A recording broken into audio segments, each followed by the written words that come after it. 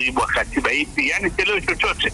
Lakini kawaida mtu hata wewe ulipokwenda FM ulipewa barua ya ajira au ulipewa tu kwenye mtandao? Moja kwa moja tuanze taarifa zetu. Yes, taarifa zetu, na tunaanza na uteuzi wa wajumbe wa bodi ya baraza la ushauri ndani ya Simba Sports Club Company Limited. Hiyo taarifa mmeiona wazee wangu? Bwana, tumeiona vyema kabisa. Na taarifa inasema katika kipindi cha miaka 5 iliyopita tangu tuanze safari ya mabadiliko, klabu yetu imepiga hatua kubwa sana katika nyanja mbalimbali. Hakika. Pamoja na maendeleo ambayo klabu yetu imepiga katika kipindi hiki cha miaka 5, lakini malengo yetu bado hatujayafikia. Moja wapo majukumu yangu kama rais wa heshima wa Simba ni kuhakikisha uongozi na utawala bora unazidi kuboreshwa kila wakati ili kuzidi kusukuma gurudumu la maendeleo ya klabu yetu. Hivyo basi, baada ya kushauriana na mwenyekiti wa bodi na mwenyekiti wa klabu ya Simba, nimewateua wafuatao kuwa wajumbe wa baraza la ushauri, yani advisory board kwa klabu ya Simba. Sawa bwana? Asante. Wa kwanza kabisa ni Jaji Thomas Mihayo, mwenyekiti; Hassan Dalali, mjumbe; Ismail Aden Ragi, mjumbe; Evan Saveva, mjumbe; Farouk Bagoza; Swedi Nkwabi, mjumbe; Azam Dewji, mjumbe; Kasim Dewji, mjumbe; Musle Al Ruwe, mjumbe; Mohamed Nasor, mjumbe; Mula Mungambi, mjumbe; Octavian Mshiu, mjumbe; Profesa Janabi, mjumbe; Hassan Kipusi, mjumbe; Geoffrey Nyange Kaburu huyu mjumbe; Gerard Yambi, mjumbe; Moses Kalua, mjumbe; Crescentius Magori, mjumbe; Juma Pinto, mjumbe; Muina Kaduguda, mjumbe, na wa mwisho ni Idi Kajuna ambaye pia ni mjumbe. Taarifa ikamalizika na kusema kuwa secretariat ya Simba inaratibu mikutano ya baraza hili la ushauri, lakini kazi kubwa baraza hili itakuwa ni kuishauri bodi juu ya maendeleo ya klabu yetu ya Simba, uongozi na utawala bora. Asanteni Mo. Yapo yanayosemwa mengi sana. Wako baadhi ya viongozi waliokuwa mbali na klabu. Kwa hiyo rais huyo wa heshima ameamua kuwasogeza karibu katika kuitumikia kwa njia nyingine. Lakini kumeonekana kama kuna pengine labda hawashirikishwi katika majukumu mbalimbali ya klabu. Sasa ameona kuwasogeza karibu katika kuwateua baraza hilo, pengine kutaweza kuwasaidia katika kutoa michango yao, kwa sababu na wao wako ambao wamepita katika vipindi mbalimbali vya klabu hiyo kuwa na mafanikio. Kabisa. Na hapa katikati tunakumbuka walikuwa kimya, mara wengine wamejitoa, na kulikuwa na vitu ambavyo havikuwa vimekaa sawa. Sasa tukasema kwa baadhi ya waliotajwa katika orodha hii tuwatafute, ni wengi ila wachache tu ambao watawakilisha wenzao. Tuanze na Ismail Aden Ragi. Yeye anasemaje mara baada ya kuona waraka huu? Amepokea? Ni mapema mno mimi kuongea, kwa sababu hii taarifa imetoka kwenye mtandao, na wewe mtu wa radio ndio unaniambia sasa hivi, na mimi kidogo huwa nina utaratibu wangu au ni utaratibu wa duniani kote, na ngojea nikishapata barua yangu ya kuwa appointed au kuteuliwa, nitakuwa na nafasi nzuri ya kuongea na nyinyi waandishi wa habari. Lakini kwa sasa hivi sielewi chochote, sielewi jukumu langu, tutakuwa tunafanya kwa mujibu wa katiba ipi, yani sielewi chochote, kwa sababu sijapata barua yoyote ya kuniteua, kwa kuwa nimeona tu kwenye mitandao kama wewe ulipoona. Jukumu lako moja ni kushauri kwa upande wa Simba Sports Club Company Limited, lakini pia ni moja kati ya wajumbe wa hiyo kamati. Sasa Tumanga, wewe umesoma kwenye mtandao, kuna habari nyingi zinaandikwa za uongo kwenye mtandao. Mimi nitakuwa na uhakika gani kwamba nimekuwa appointed? Sijaona signature ya Mohamed Dewji, sijaona sign ya hii imetolewa pia na kwenye mtandao wa klabu ya Simba rasmi. Ndio, lakini kawaida mtu hata wewe ulipokwenda FM ulipewa barua ya ajira au ulipewa tu kwenye mtandao? Naam, lakini unaweza ukazungumzia kwa nafasi yako, pengine ulishawahi kuwa kiongozi ndani ya klabu ya Simba. Sasa unatakiwa utoe ushauri, pengine kwa kawaida tu unaweza ukasemaje hili? Nasema hivi, hata nilipokuwa kiongozi mimi nilikuwa nateua watu. Napomteua mtu kuingia kwenye kamati au kunishauri whatever it is, na naweka kwa maandishi. Kwa hiyo mimi nashangaa wewe una haraka ya nini? Fanya subira nipate barua yangu, ndio nitakuwa nimeelewa nimeteuliwa au sikuteuliwa. Hizi habari huwa wakati mwingine zinakanushwa shekhe. Zinaonekana habari za uongo. Kwani kufoji nembo ya Simba ni kitu cha ajabu? Juzi zimekamatwa t-shirt za Simba, Yanga na Taifa Stars zote za kufoji, lakini ukiziona utafikiria ni za Sunderland au za GSM. Ukipata hiyo barua utakuwa tayari? Nitakuwa tayari kuongea na wewe. Utakuwa tayari kuitumikia hilo baraza? Kasema nitakuwa tayari kuongea na wewe. Sasa ndio utaniuliza hayo maswali yako yote unayoyataka. Kwa nini unafanya haraka? Wanyamwezi wana lugha yao nzuri sana, wanasema hado hado hulugendo. Ole manyele baba. Hado hulugendo. Unaona haraka nini sasa? Kivumbi leo. Kula chuma hicho. Unaona haraka nini Kirumanga? Haraka nini? Haraka haina baraka. Haraka hivyo Kirumanga bwana. Hapana, nataka kusema kwamba walitangazwa bila kutaarifiwa. Lakini jamani, huyu ni mshauri. Sawa. Walitangazwa bila kushauriwa. Waliona mtandao. Yaani yeye sio wali. Yeye aliona mtandao. Kirumanga, kwa kweli ni ajabu kwa masuala yetu ya kimichezo kwa mtu kufanywa surprise uteuzi wa kamati au hata kutoa majukumu kupitia mitandaoni kabla yeye mwenyewe kufikiwa. Au bila kuwa consulted. Sio jambo la ajabu kabisa. Ni kawaida sana. Sawa. Tutakuja kuwasikia hapa Kasim Dewji pia naye anasemaje, ni miongoni mwa watu ambao kwenye hiyo orodha, lakini Geoffrey Nyange Kaburu pia yupo. Tutakuja kumsikia hapa, alafu tutaanza kujadiliana kwa pamoja kuona tunamna ambavyo Simba nini hasa wamekitazama katika hili. TikTok. Teke. Bado hauijui. Mambo vipi? Mimi pia ni binti. Kwa majina naitwa Sofia Bianaku. Ndoa za utotoni zinaturudisha nyuma wa Tanzania. Mabinti wadogo wanakosa fursa ya elimu na kupoteza mwelekeo wa maisha yao ya baadaye. Hii ni uvunjwaji wa haki za binadamu, ukatili na unyanyasaji. Weka ahadi leo kutokomeza ndoa za utotoni. Kwa pamoja tuhakikishe kila binti mdogo anatimiza ndoto zake. Tembelea binti.tz sasa usaini ahadi yako. Mimi nimefanya na sasa ni zamu yako. Kila mmoja anafahamu kazi kubwa ya maji ni kukata kiu, lakini kila mtu kimuuliza kwa nini unakunywa maji, atakujibu kwa vile anavyoamini. Maji yananisaidia mimi kusafisha damu, mzunguko wa damu pia kwenda vizuri. Nakunywa maji kwa sababu nikinywa maji ngozi yangu inakuwa nyororo. Mimi nakunywa maji kwa sababu yanasaidia mmeng'enyo wa chakula mwilini. Daktari kaniambia ukinywa maji mengi inasaidia kuondoa vijidudu vya UTI. Yote hayo ni majibu sahihi, lakini acha nikuongezee kitu. Ukinywa maji salama, maji ni dawa zaidi ya dawa. Kumbuka, ukipungukiwa maji mwilini ni hatari. Kwa hivyo tuseme maji ni afya, na ndio maana kampuni ya Watercom Limited kwa kupitia bidhaa yake ya afya wamekuletea maji ya afya lita 1.6 kwa bei ile ile. Sasa kunywa maji kwa wingi kwa sababu maji ni afya. Afya Water, tunatii kila tone. Hii haujui. Hii haujui. Hii bado hauijui.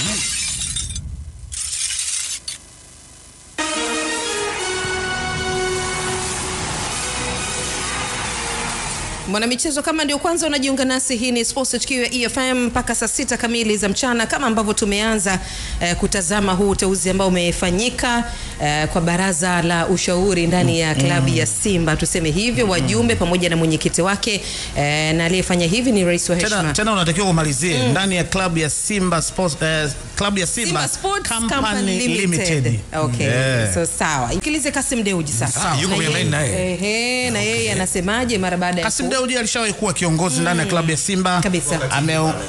Alikuwa katibu na ameshaongoza pia kamati mbalimbali. Yani amekuwa kwenye kamati mbalimbali, hata ya usajili alikuwepo pia. Kabisa.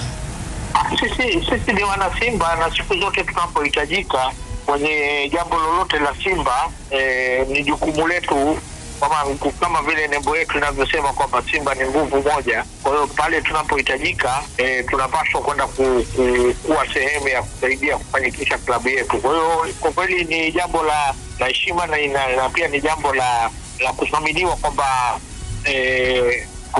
tunakusudia kufanya ushauri mzuri kwa niaba ya Simba, lakini pia ni katika mlolongo wa kujenga umoja zaidi ndani ya klabu yetu. Kwa namna gani unafikiri pengine mlikuwa mnahitajika? Simba ilikosa umoja kwa muda mrefu, pengine ndio maana imeshindwa kufikia mafanikio ambayo imekuwa ikihitaji kuyafikia?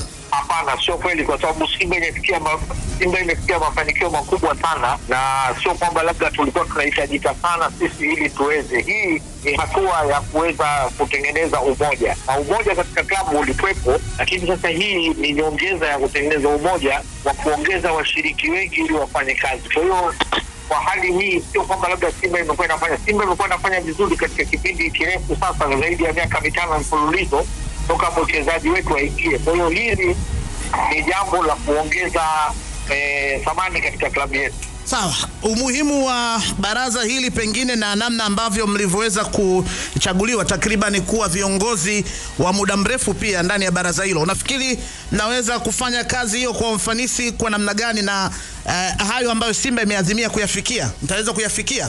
Angalia Kilumambe, kwanza ukiangalia unakuta kwamba wengi walioteuliwa ni watu ambao wana uzoefu wa muda mrefu katika mpira, na wengi wao pia wamekuwa katika viongozi katika vipindi tofauti. Kwa hiyo unaona kwamba hapo kila mmoja ataweza kuweka mchango wake kwa namna ambavyo ilivyo. Lakini pia sisi sio watendaji, sisi hatuji kuwa watendaji wa kila siku wa klabu. Sisi kazi yetu ni kushauri bodi ambaye ni bodi ya klabu ambaye ndio wasimamizi wa klabu. Kwa hiyo sisi kazi yetu bado inabakia kuwa ni watoaji wa ushauri. Kwa hiyo sisi tutashauri pale ambapo panahitajika na pale ambapo watatuhitaji, lakini kwa manufaa ya kufanikisha Simba.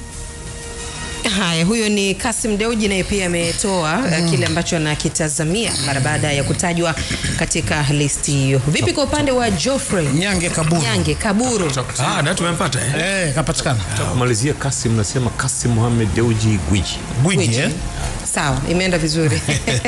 Sawa, Geoffrey Nyange Kaburu naye huyu hapa. Na binafsi nimeupokea kwa furaha, kwa sababu mimi kama mwanachama wa Simba ambaye niko hai, lakini pia kama kiongozi aliyepita, nadhani bado tuna nafasi yetu katika kutoa michango yetu mbalimbali kwenye klabu, hasa hili la ushauri. Tufahamu kwamba swala la ushauri sio swala la kiutendaji, lakini ule uzoefu wetu inawezekana labda tunaweza tukasema chochote au tukachangia lolote kwenye mafanikio na maendeleo ya klabu yetu. Kwa hiyo tunapokea kwa furaha, japo najua kwamba tutakuwa officially communicated, na pia tutapewa video za rejea ya maeneo ambayo sisi tutakuwa tunashauri na utaratibu ambao tutakuwa tunautumia. Lakini nadhani nia ni njema tu ya kuhakikisha kwamba klabu yetu ambayo imeingia sasa katika mfumo ule wa mabadiliko, basi tutakuwa mabadiliko chanya ili kuweza kufikia malengo yetu ambayo ni ubingwa wa Afrika. Lakini ukisema kwamba ndo mmeona mitandaoni, labda ingekuwa busara zaidi kama kiongozi angewacheki kabla ya kuweza kutangaza hayo majina yenu, kwa sababu mnaonekana kama hamjui, ni jambo kama limewashtua kidogo. Sasa yale ya ndani siwezi kuyaongea kwenye public, lakini kubwa ni kwamba tumeona majina na baada ya kuona majina bado nadhani kuna mahitaji ya kuwa official. Sawa, lakini kuna watu wanaona kama vile Simba sasa imepata watu wake wale. Ile list ukitazama ni watu ambao wameongoza Simba kwa muda mrefu na mmekuwa na majina ndani ya klabu ya Simba. Watu wameenda mbele zaidi, wanaona kama Simba sasa imepata watu wake. Wewe hiyo unaionaje? Simba ina watu siku zote, kwa sababu mimi kwa mfano nijiongee binafsi, mimi nipo ni kiongozi mstaafu, nimeongoza klabu ya Simba kwa mafanikio makubwa. Sisi ndio tumeinitiate process ya mabadiliko ambayo tunaiona faida zake leo. Kwa hiyo kusema kwamba hakuwepo hapo, na Simba kwa sasa na viongozi, na ni viongozi ambao wanafanya kazi kubwa sana ya kutufikisha hapa tulipo. Kwa hiyo naamini nia ya kuundwa kwa kamati ni njema, na nia njema ya bwana Mo kwa Haya, huyo ni Geoffrey Nyange Kaburu akimaliza pia hivyo kwa upande wake. Sasa hapa ni hoja kufikishiwa taarifa mapema, au njia iliyotumika ni kama tu kuwa alert, lakini watakuja kupewa taarifa rasmi baadaye, au tunaiweka namna gani hii, wachambuzi wetu? Nikianza nawe MC Paul. Moja ya kwanza, pongezi kwa Simba Sports kwa ajili ya kuweza kuunda bodi. Ni jambo jema, amini ili baraza la washauri, kwa sababu bodi tayari ipo, na jukumu la ili baraza ni kwenda kushauri bodi. Ingawa maswali hayakosekani, La kwanza ni hilo la utaratibu wa kupatia taarifa. Ilivyo desturi, ukifanyika uteuzi hususan kwenye jambo la taasisi ya kijamii ama umma kama hii hapa. In fact sio taasisi ya umma, ile ina maslahi ya watu wengi, ni taasisi ya wazi ambapo ilibidi wahusika wawe wamepewa taarifa awali, na hata kama kuna wajumbe ambao wenye kuridhia na kutokuridhia, watoe matamko yao kabla ya mambo hajaja public, kwa sababu unajua ukitakiwa kwenda kutumika mchango wako kwenye taasisi kama Simba Sports, watu wanataka kuone kweli mchango wako upo front pale kwenye maslahi ya Simba yanapohitajika. Mfano Jumamosi kuna mechi, watu wasingetegemea wa kuone wewe upo zako huko Kaengesa unapuyanga huko wakati mechi ipo Dar es Salaam, lakini mwisho wa siku kama mtu alikuwa hana utayari wa kuja kutumikia angeweza kutoa mechi Jumapili au umetolea mfano sawa. Lakini pia kama angekuwa mtu hataki kuitikia umwitiko wa bodi, angekana kabla taarifa haijaenda public, ingeweza kulinda heshima yake, lakini pia imani ya wanasimba wenzie. Imagine kama lawyer hapa mtu katajwa mfano kwenye kamati, alafu lawyer hapa sema kwamba na mambo yangu binafsi yananitinga, tafadhali niwekeni pembeni. Watu wataliweka hili kwenye akili zao, watalishikilia. Mwaka kesho kuto kuna uchaguzi unakuja, yule mtu akija kuomba fomu agombee, watu watasema uko na mambo yako, tulimuhitaji huyu kwenye kushauri bodi, akasema na mambo yake, atupishe kwanza. Kwa hiyo utaratibu uliokuwa sahihi kabla ya mambo kwenda public, kama ambavyo tumepigia mzee wetu Ragi, ilibidi kwanza approach ifanyike kuwafikishia taarifa na wenyewe waridhie. Lakini vile vile issue ambayo imeniacha na mshangao kidogo, wajumbe 21 wa ushauri, ndio wajumbe 20 na mwenyekiti wao Jaji Thomas Miayo, ni watu wengi mno kwa washauri wa taasisi ya michezo. Sijajua aliyewateua na ushauri unatakiwa utoke kwa watu wangapi? Ushauri yes, swali zuri sana ameuliza kamanda, lakini kwenye taasisi ya kimaendeleo ambayo mlengo wake ni kwenda mbele kama Simba Sports, kadri unavyokaribisha ushauri kutoka kwa watu wengi zaidi ndio hatari wa kupoteza dira sahihi unakuja. Yes, na yeye akati anateua hii kamati, rais wa heshima Mohamed Dewji, ni imani yangu kwamba kuna vigezo vyake alivizingatia kutoka kwenye kila kada. Huyu anakuja kwa mchango upi, huyu anakuja kwa mchango upi. Nimeona kuna wenye viti wa staff watatu humu, Alhaji Ismail Aden Rage yupo, nimemuona Hassan Dalali yupo, kuna wenye viti wa staff wasiopungua watatu hapo, makatibu Swedi Mkwabi, akina hivi Swedi alikuwa ni mwenyekiti wanachama. Okay. Yes, nimeona pia makatibu wakina Mwina Saif Kaduguda pamoja na Kasim Dewji, hata Evans Aveva. Yes, kwa hiyo vile vile uwepo wa wasomi, watu kama kina Profesa Janabi, mchango wao ni dhahiri na influence yao ni kubwa, lakini kukosekana kwa baadhi ya maeneo ya wakilishi, mfano kwenye uteuzi wa watu 21 kukosekana taswira ya wakina mama, ni jambo ambalo nalo pia na imani wana nafasi ya kuweza kufanya marekebisho, nao pia taswira yao ina umuhimu kwenye taasisi kubwa na yenye maslahi kwenye jamii kama Simba Sports. Vile vile imekuja wakati sahihi. Simba kwa msimu mmoja uliopita, miwili iliyopita, malalamiko makubwa yalikuwa kwamba wanaotajwa kama viongozi wastaafu ama wa zamani walikuwa wapi ushirikiano, akina Mangungu na ndugu zake. So hili jambo kuja kwa wakati mmoja, Mangungu na nani? Na viongozi wenzake waliopo uongozini sasa hivi madarakani walikuwa wapewi ushirikiano na wale waliopita. Kwa hiyo ujio wao kama washauri inaleta taswira halisi ya Simba nguvu moja, na hasa wakati hapa zikiwa zimebakia siku kadhaa kuelekea kwenye jambo kubwa sana kwa mnyama Simba Sports. Sawa, Jeff na mtazamo wake, kiungo mkongwe pia na mtazamo wake, tutarudi hapa na kuja kuendelea kuzungumza kuhusiana na hili. Na lengo kuu hasa ni kuona tunamna ambavyo Simba nini hasa wamekitazama kufanya hili ambalo wamelifanya. Sijui MC Paul wasiwasi wake uko wapi? Ndio maana kuna mwenyekiti na maazimio yatakayotoka kwenye kikao, naamini kwamba mwenyekiti ndio ataenda kutoa taswira ya kile ambacho wameazimia ili kupeleka kwenye uongozi ama bodi, kwa sababu kama umesikia kwenye hiyo taarifa wanasema kwamba watafanya kazi na viongozi wa klabu kabisa. Tutakuja kuipitia tuone ili mambo yaende sawa hapa na kusikia pia mitazamo ya malengo yasijatimia malengo. Hii haujui, hii bado hauijui. Neno la kwanza namba 3 linaletwa kwako na Halotel. Halotel wana habari mpya kubwa kwa ajili yako. Umeipata hiyo? Habari kubwa kuliko kwa sasa mjini ni MyHalo. Yes, MyHalo ni app kutoka mtandao wa Halotel. Inakupa suluhisho kidijitali kiganjani mwako. Chap kwa haraka. Rahisisha maisha yako kwa kudownload MyHalo app. Utumie kupiga simu zenye quality ya kibabe.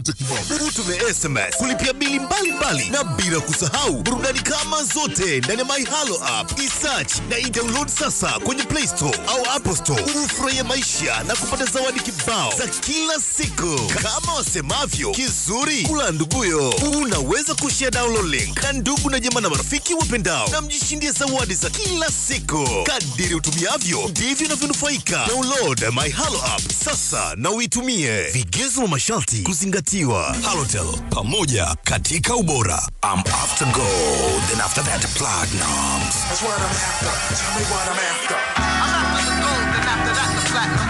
That's what I'm after. Tell me what I'm after. Transformer, the extended. 6 November. Keep it E.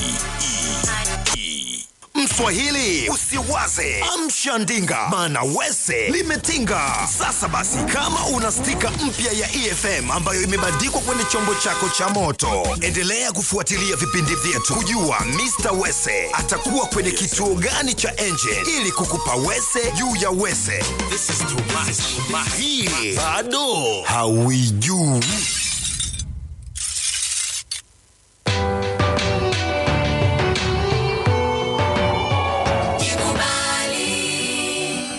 Kijana na kuachia kazi ya kubuni umri wangu ni rahisi. Niko kati ya miaka 10 hadi 24. Nimepewa taarifa za hakika kwamba vijana wengi wenye miaka kama yangu ni kundi lililo katika hatari zaidi ya kupata maambukizi ya virusi vya ukimwi. Wenzetu wengi wanaishi na virusi hivyo, lakini ujue nini? Mimi nawe tuko mashujaa wa taifa letu kwa kukubali kupambana na ukimwi ili kutimiza ile ndoto ya kutokomeza ukimwi ifikapo 2030. Tuna ndoto na tuna malengo ambayo ili kuyafikia ni lazima kulinda afya zetu. Ungana nami kwenye malengo haya ya kutupilia mbali ukimwi. Shinda vishawishi, kuwa bora. Imeletwa kwenu na Wizara ya Afya kupitia NACP kwa kushirikiana na Global Fund na EFM. 91.3 EFM Mwanza. Ora. Rafiki yangu naumwa. Nini? Nimetoka hospitali, wamenicheki, wameniambia na UTI kali sana. Magonjwa yako hayo. Na mwaka huu hivi stani gono hujaumwa? Hebu acha masiala bana, mimi naumwa bana. UTI kali? Umepata wapi? Mimi hata sijui nimepata wapi UTI. Jana ulikuwa wapi? Jana mimi nilikuwa Tabata. Stani. Sinza Tabata. Hey. 103.3 Mbeya. Hii haujui. Hii haujui. Hii bado hauijui.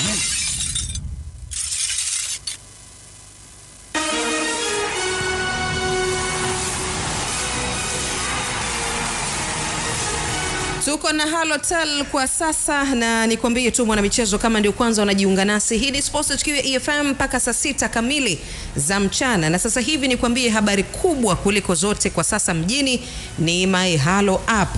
Hii ni application mpya kabisa kutoka Halotel ambayo inakupa suluhisho kidigitali kiganjani mwako chap kwa haraka. Kwa hiyo wewe unarahisisha tu maisha yako kwa kudownload MyHalo app sasa hivi na unatumia kupiga simu zenye quality ya kibabe, unatuma SMS, kulipia bili mbalimbali na bila kusahau burudani kama zote ndani ya MyHalo app. Wahi sasa jipatie line yako ya Halotel kama hauna, lakini kama unayo basi chap kwa haraka nenda tuka download MyHalo app na sasa hivi ili uweze kujiachia kidigitali. Kwa hiyo nikwambie tu mambo mazuri yote yanapatikana huku, kwa hiyo unakosa vitu vizuri. Na uzuri ni kwamba unaweza ukashare na ndugu jamaa na marafiki zako ile download link ili mambo yaende sawa, na kadri utumiavyo ndivyo unavyonufaika zaidi. Vigezo na masharti kuzingatia imezingatiwa Halotel pamoja katika ubora. Yes. Sawa, mimi niwaambie tu kwamba tarehe 4 Novemba mwaka huu kutakuwa na marathon inayolengwa kuwasaidia wanawake wapatao 250 Kilomanga. Ndio. Lengo kubwa ni kuweza kupata bima ya afya, na hii inaitwa MAM, yani mwanamke afya marathon. Sawa, huu ni mwaliko rasmi uweze kushiriki mbio hizi. Chonde vilabu vya jogging msiache kushiriki, tusaidie kina mama waweze kupata bima za afya kabisa. Mbio hizi sasa zitafanyika katika viunga vya chuo kikuu ambapo kutakuwa kuna kilomita 5 mbio hizo na za kilomita 10. Kwenye kilomita 10 ni kwamba kutakuwa kuna zawadi za fedha taslim kwa mshindi wa kwanza hadi wa tatu. Cha kufanya ni kuweza kujisajili leo hii kwa shilingi 35,000 tu, upate t-shirt, medali na maji na vitu vingine lukuki huko. Malipo yafanyike kupitia Airtel lipa namba ambayo ni 13001010 au akaunti namba ya benki ya NBC.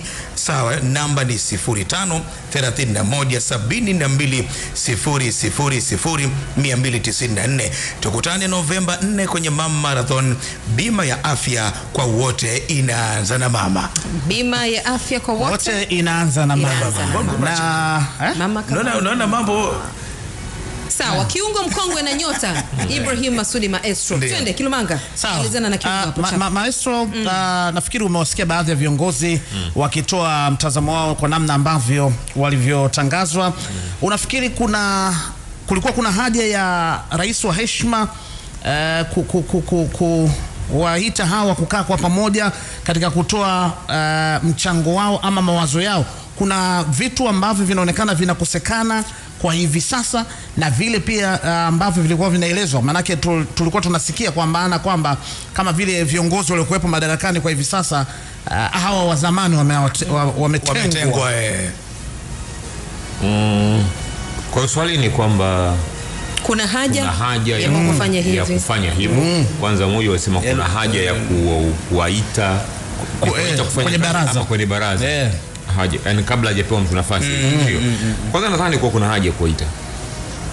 Sio kuita na hata kumpigia simu mtu, bana mimi nataka nikuteue kwenye 1 2 3. Possible, inawezekana, una nafasi yako. Yes. Unajua imeshindikana bana, mimi sitokuwa na kazi chungu mzima zinanisumbua hapo. Unaona, kwa mfano huyo ambao nimezungumza mara ya kwanza, mheshimiwa mwenyekiti wangu wakati ule, yeye katika siku za karibuni imekuwa akizungumzia kuhusiana na issue ya uongozi fulani, ceremonial tu na nini. Kwa hiyo nadhani ni mmoja kati ya watu wa kwanza ambao wameanza kuonesha doubt na hili.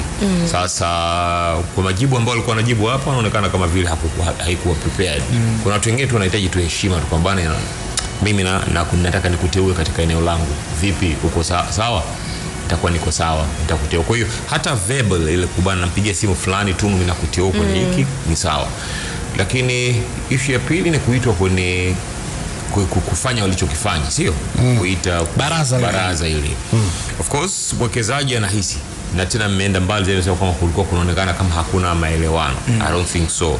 Sijui, sisemi sikubaliana nayo kwamba kunawezekana kama kuna watu walionekana wametengwa. La hasha, siwezi kufahamu mitazamo ya walioingia madarakani, wanaona wanahitaji kufanya kazi na mtu gani. Always kwenye mazingira kufanya kazi, hasa kwenye taasisi kama hizi, unaenda na mtu ambaye mnatakiwa kusell katika boti moja. Even kwenye mabaraza huko ya mawaziri, sio manani, hauwezi kwenda mtu ambaye hamseli katika boti moja. You're supposed to go na mtu ambaye mnakwenda naye, yani mnaseli kwenye boti moja, kwamba huyu ni wa kwangu, atanifichia siri zangu, atanibeba, atanilinda hivyo.